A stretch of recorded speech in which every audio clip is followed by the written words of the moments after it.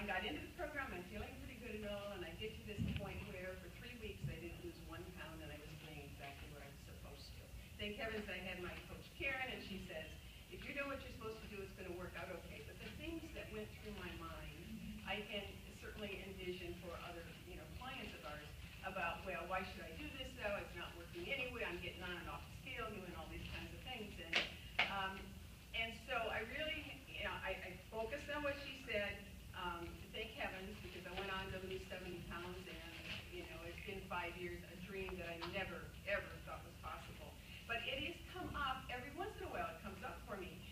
When I was thinking about becoming a coach, I had a good friend that taught with me, really close to me, and she said, "Oh, Medifast. My cousin tried that; it didn't work for her."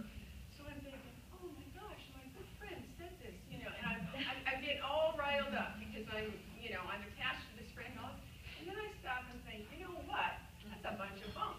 I'm losing weight. I am feeling good. My sisters have lost weight. I have a friend who's lost 80 pounds. This is trash, And so over time, I've gotten the confidence by coming to these meetings, by seeing people over the years, seeing people who have maintained it. I'm bulletproof on that now. You can't tell me that.